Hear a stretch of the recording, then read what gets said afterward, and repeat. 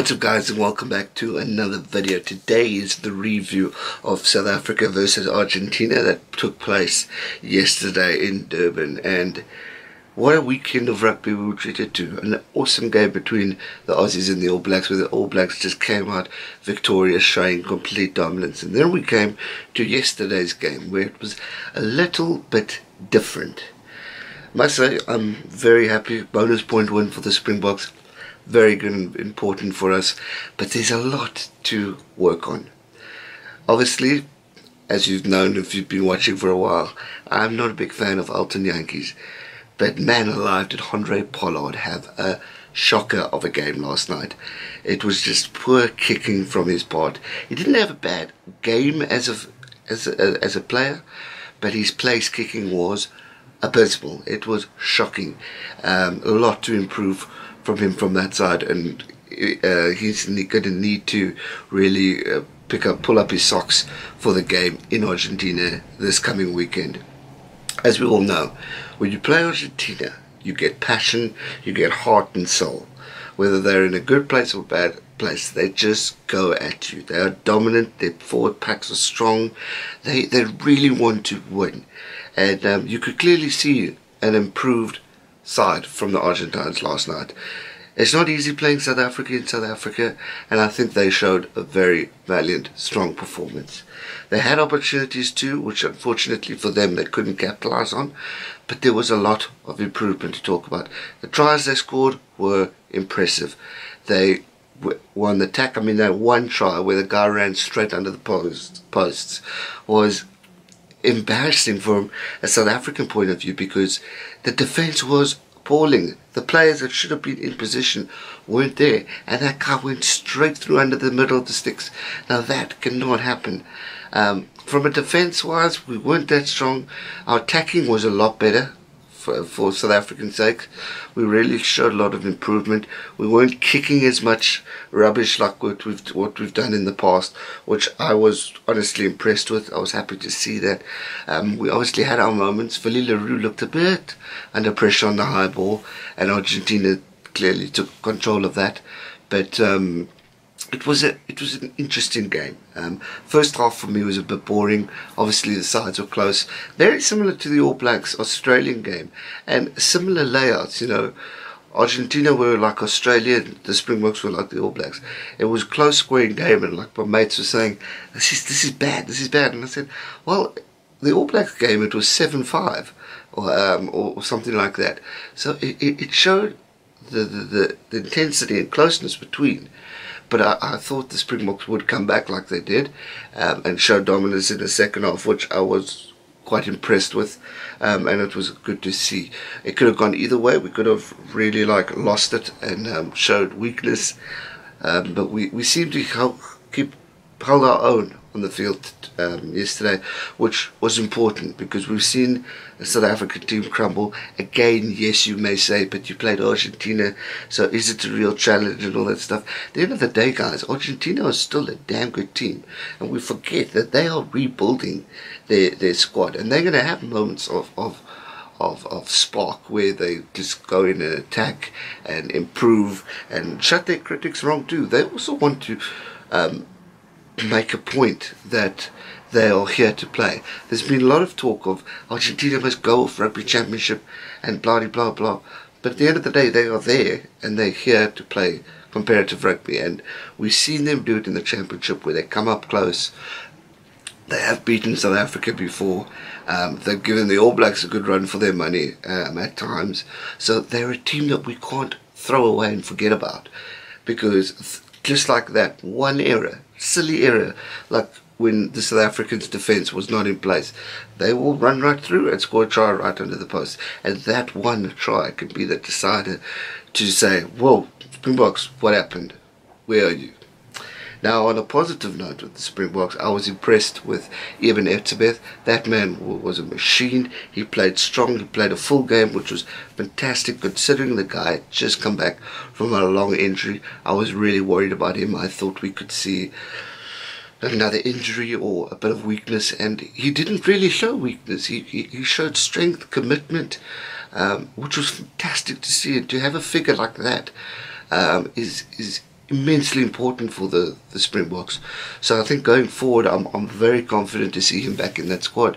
Him and Peter Steff seem to work well together. Yeah, the lineouts, we lost a few and there were quite a shocking moments, but I think those are the areas that we need to work on. We were dominant, but there's so much room for improvement, and I think, in fact I know Rassie is the coach who will work on those errors and go forward. Some other players to look out for that I was impressed with. I was very impressed with I was very impressed with Dyantyi. I thought that man, his wing ability, his speed, his quickness, his in and outs were brilliant. I thought he was a sport to give Mapimpi the try. He said he thought it was a better opportunity when he really could have scored the try and got an hat-trick, and that alone shows the humbleness from that man. He could have, I mean, he had a hat-trick on the road. He could have gone. But as a sport, he thought, you know what, let's give it to Mapimpi to go over the try and score it, which I thought was really great sportsmanship. And that's what we want to see within teams like this, is sportsmanship, teamwork, commitment, passion and love for the game. And that is one thing I saw in that Springbok squad. It was truly incredible and immense from that side. Last year, that Springbok team did not gel. They didn't have the same camaraderie as they have now, which for me is fantastic, and it's exciting, especially going forward as we get to the bigger games. We're playing Argentina next week in Argentina. Then you got Australia and New Zealand in their respective countries, which is hard. So big ups to Dyantyi for standing up, and big up to the Boks for really keeping cool and capitalizing where they needed to capitalize. Some other Sparks Beast I was very impressed with. I thought he had a good game. A lot of talk is he's getting old and all that stuff. Personally, what I feel should happen is Beastie should go to the bench. Steven Kitsoff should start. We did this process when Bismarck du Plessis came into the squad. John Smith started getting benched, and it gave time to get the new blood within the team. For me, Beast is important to have because of experience. He's been around for a long time. He's got over 100 test caps to his name. He's played the big boys like the All Blacks in Australia and all those other great nations. So for me, as a leader, it's important to have him in the team to guide these young props, to show them the ins and outs, to move them forward. So that's how I would take it if I was the coach. Beast on the bench, start off Kitsoff, and go forward, because that man is a machine. He's a ginger ninja on fire. A lot of people say he's a great impact player. Keep him to that. I do agree. I think he's fantastic, but I want to see him building up. We've got the World Cup in 1 year, and I think we need to start seeing these guys start being cement their positions in place for the World Cup. But overall, I'm very impressed with this game. Argentina scored 3 tries, got their 3 conversions, which was impressive. They had their moments of spark. Sanchez looked good, and all those other brilliant players. Their captain was immense, and they were hard. They weren't like away from the game. You constantly were worried. What are the Argentines going to do next? How are they going to come back from their tightness, or are they going to come in second half and really attack, which they did do. I mean, 3 tries was great. At one stage, you know, sitting back, you're confident that we're going to win, or that South Africa's going to win, but then they could have taken away that bonus point opportunity, which South Africa cannot afford to lose if they want any contention at winning this tournament or getting a second place.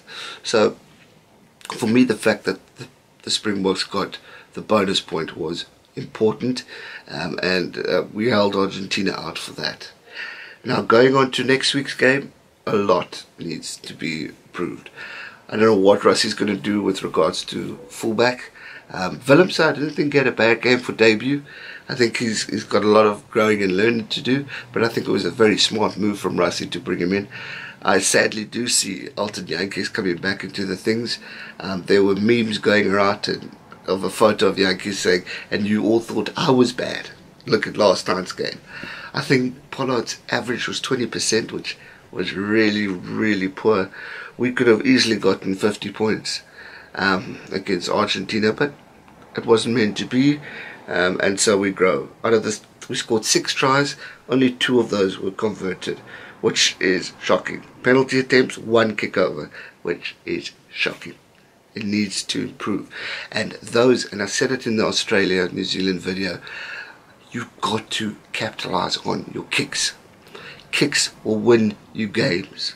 If you miss a kick, a guy like Beauden Barrett, Bernard Foley, or the other kickers that those 2 countries have, will kick it over and beat you.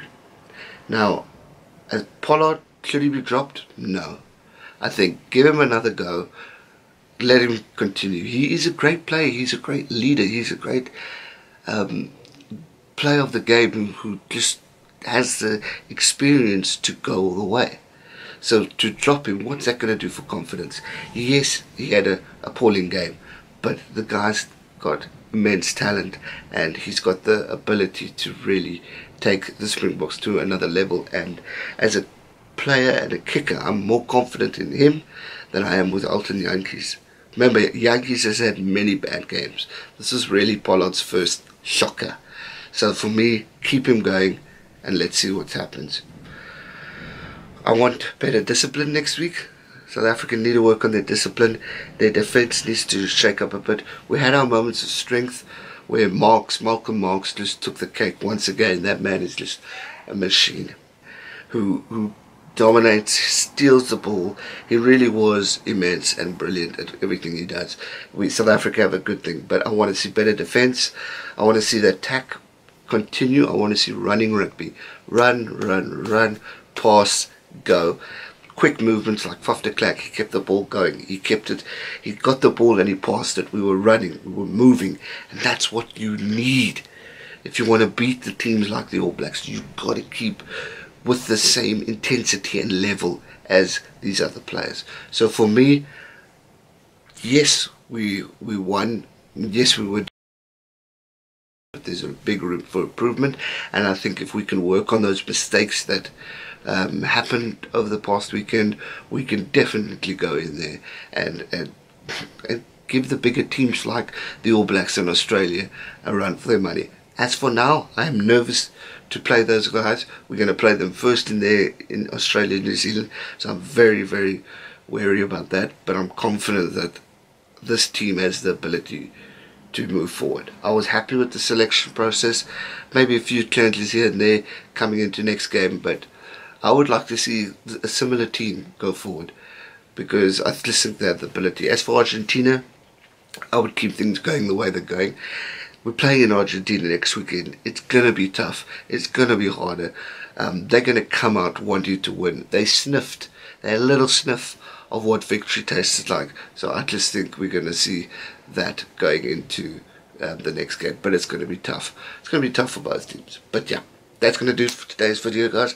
Hope you enjoyed it. If you did, be sure to hit that thumbs up button. And if you haven't already, make sure you are subscribed so you can keep up to date with all future uploads. Predictions for both games this coming week, so make sure you subscribe for that, and I'll see you guys real soon for another video. Have a great week, and I'll see you guys soon. Stay safe, never give up. Cheers.